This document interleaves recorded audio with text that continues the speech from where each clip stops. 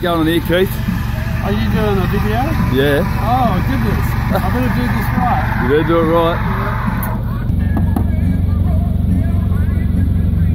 Well, there's this man, we can't survive without this bloke. Surfing ninja.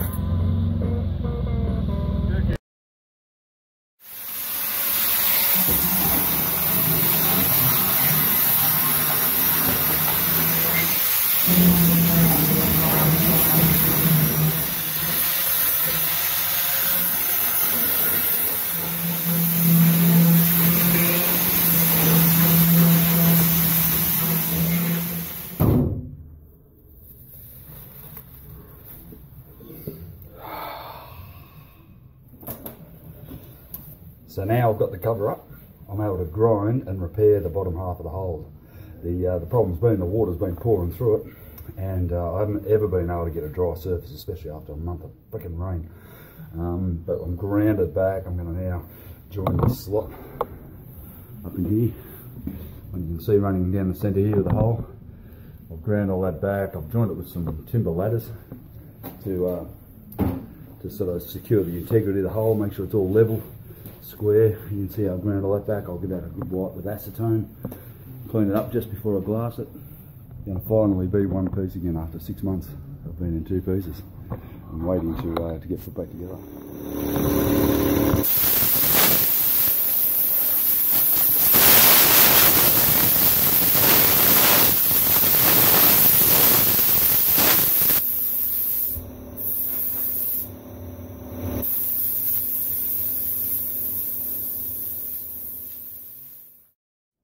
Yeah, so I'm about 9 hours into glassing the hole back together. We've basically been stitching it together and... Oh, that's better. Glassing the slot that I basically cut in half about 6 months ago. Finally now I'm undercover. I can get it all glassed up and get this thing you know, back together so we can repair the gel coat on the surface to pull the mould off. So back to it.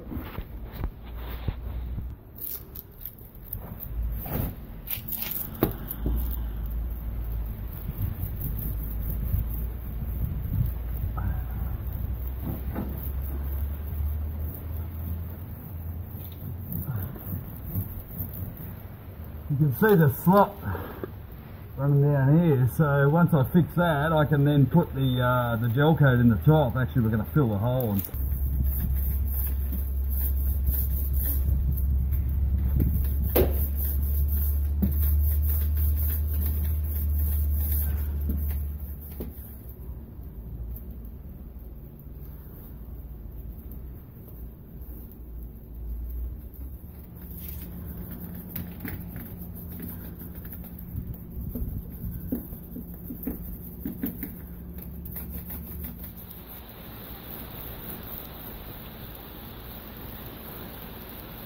so we've done about 8 layers here of glass. Probably going to come back in a day or so and get some good quality roving onto it, but I've done all the way along the bottom. You can see the repair all the way through, so it's going to make it nice and strong. A couple of days to be able to walk on the mould again and be able to start filling in that slot with some really solid glass. So I'm here again under the belly of the beast, and yeah, getting a bit over being under it. Want to be on top of it, making it. But after 6 months of sitting here, I'm finally we've glassed the entire 2 holes back together. You can see this slot along the top here. You can see my acroprops are still here. But the idea is that when I put it back together here, I bolted it together with these bits of timber, which I'll show you in a moment. But these bolts here haven't been undone for about 6 months while it's been sat together, while I've been glassing it together. So we're now ready to bang them out. The reality is, you've never got enough coach bolts. I have thousands of them. Doesn't matter how many I buy, I need to go and buy more. Okay, so we've started to fill the slot here with chopped glass all the way along the hole. Basically, we've got about 40 foot of gap to fill with glass underneath. We're going to fill this, then we're going to grind it back and then fair our new gel coat in, so hopefully giving it plenty of strength. Which could well be where it falls apart.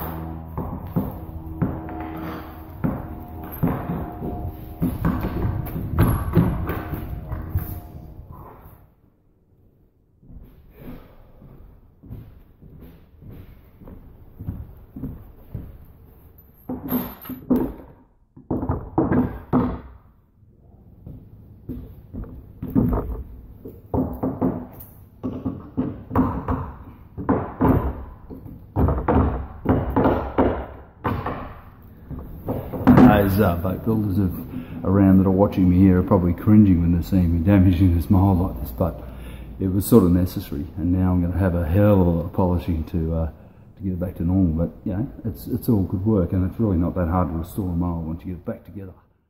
Okay, so after glassing underneath with like 150mm either side of this slot, I've decided to I've just pushed a heap of chop matting down into what little slot there was,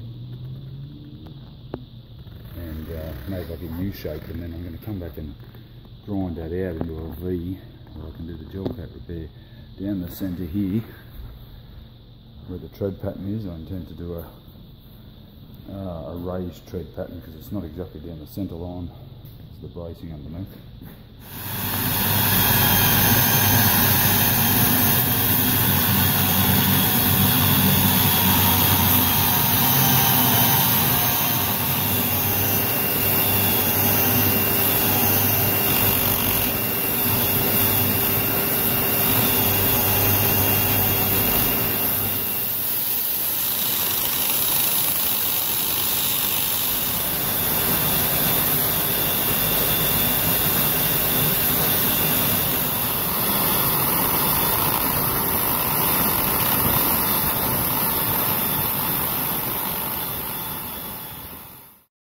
So we're about to spray this.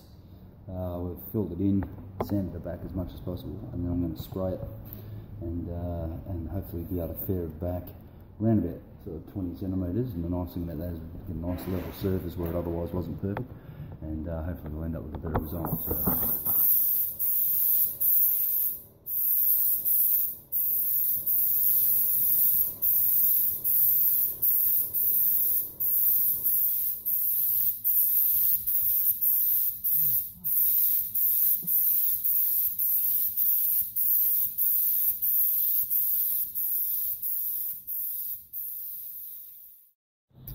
as you can see here, we've sprayed the repair, nice and level, and hopefully be able to polish it out in a minute,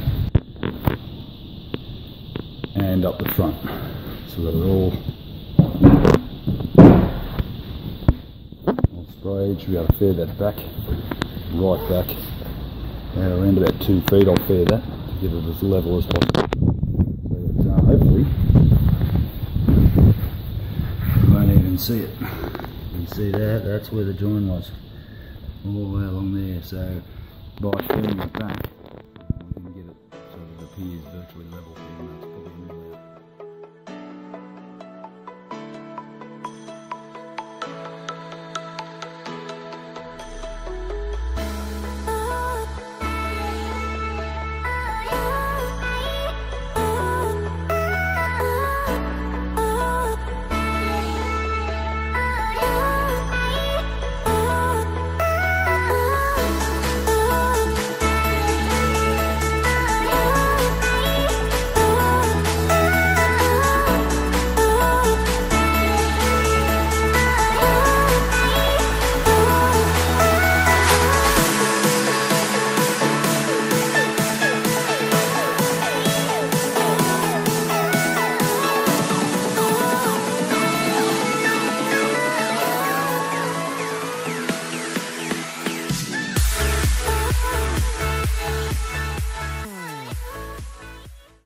I've done a few tests, looks fantastic.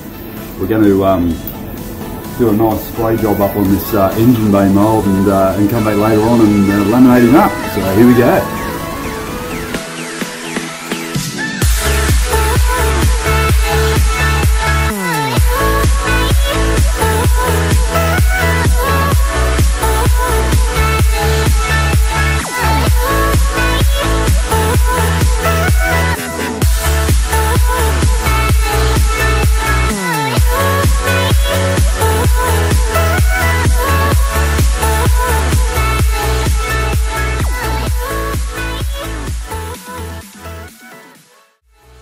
just been out for the afternoon. I thought I'll let the gel coat settle and set, and just come back to do a little spot test about 3 or 4 hours afterwards, and perfect. So my new gel coating machine, thanks to Oliver Liu, is incredible, and I'm so stoked with it. And this is so this is basically our engine bay. We've got 2 of these to make.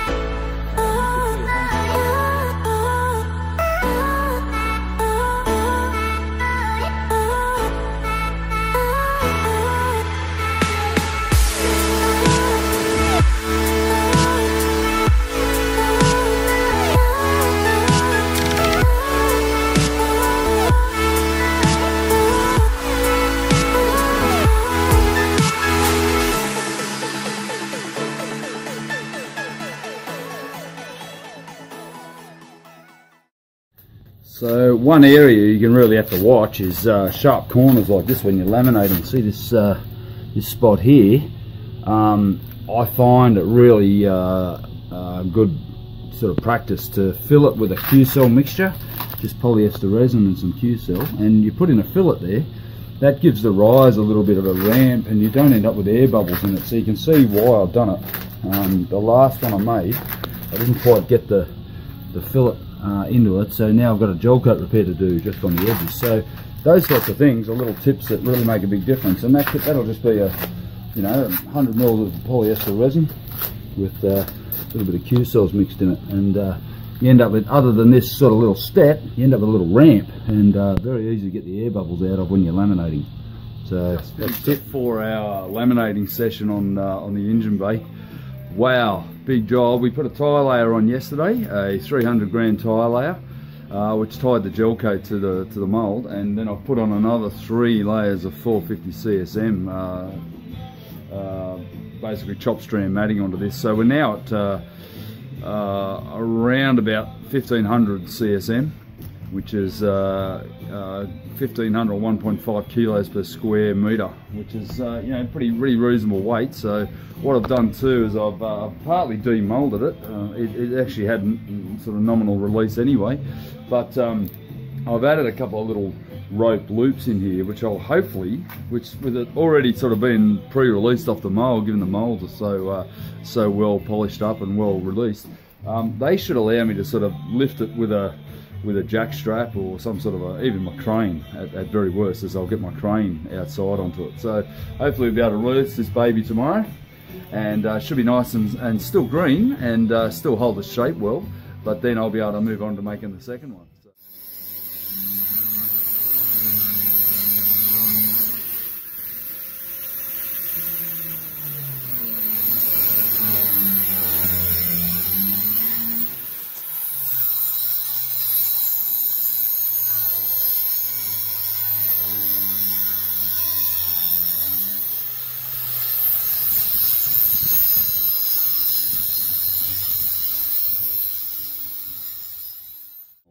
And I've come up with this jury rig solution with an engine lifter that I got from the mechanic next door, from Neil and Stevie, and hopefully that's going to be just enough to lift it up off the mould. So you can see that I've got it straightened up here.